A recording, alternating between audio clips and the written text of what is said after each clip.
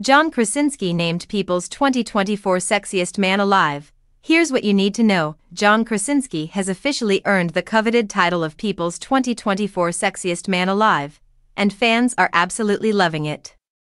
Best known for his iconic role as Jim Halpert on The Office and his action-packed performance in Jack Ryan, Krasinski's charm has always been undeniable, but now it's officially recognized by the magazine. In his interview with People, Krasinski humbly admitted he was surprised by the honor, revealing that it's something he never saw coming.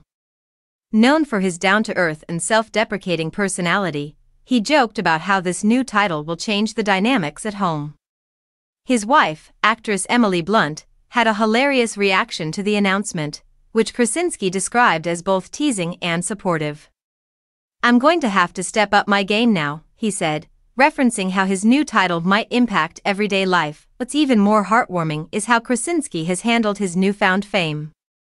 Throughout the years, he's remained grounded, balancing his career with family life, all while maintaining a sense of humor.